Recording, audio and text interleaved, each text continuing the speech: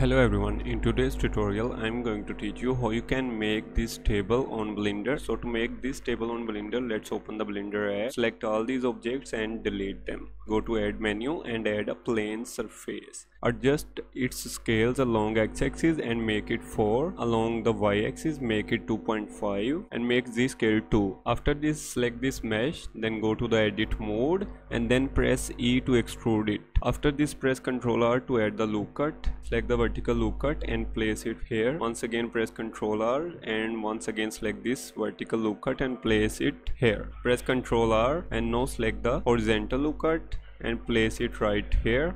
Now press Ctrl R and again select this vertical loop cut and place it here. So I have added 2 vertical and 2 horizontal loop cuts. After this, you have to select this face selector. Now select this bottom faces at the corner. After this, press E to extrude these 4 faces and extrude them like this. Select this surface and press A to select the whole table.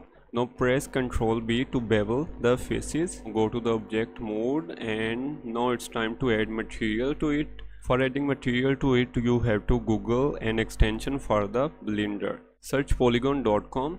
Log in on this website. After logging into this website, you can download textures, models for free. You simply have to log in on this website, then add this extension to the Blender app. You will find it right here. Select this polygon extension and here you can see the models which you have downloaded. I'm going to add this woody texture to the table. Let's go to the shading view and then apply this woody texture.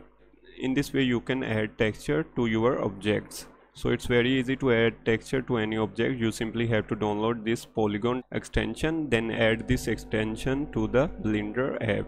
Hope you enjoyed the video. If you enjoyed the video, show your reaction in the comment section, and if you want our services, connect us on the LinkedIn. See you in the next video. Bye bye.